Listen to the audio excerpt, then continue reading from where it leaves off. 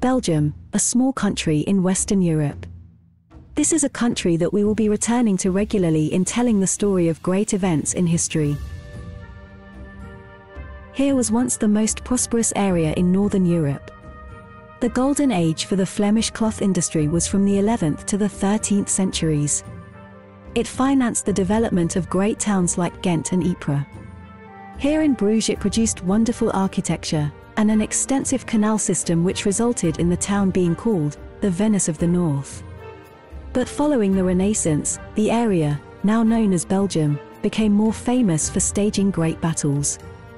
The Duke of Marlborough won 3 of his 4 great victories over the French on Belgian soil. More famous still was the Duke of Wellington's victory over Napoleon, here at Waterloo. This great mound is the central monument to that battle.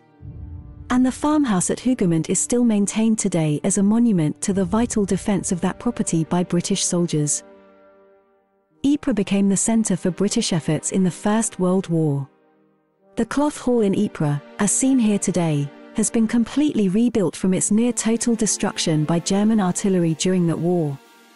And who can ever forget the Menin Gate, a monument to so many who were killed in the area. Nearby, trenches have been left untouched since the end of hostilities in 1918. And, of course, later, Hitler was happy to invade France through Belgium despite having guaranteed that country's neutrality.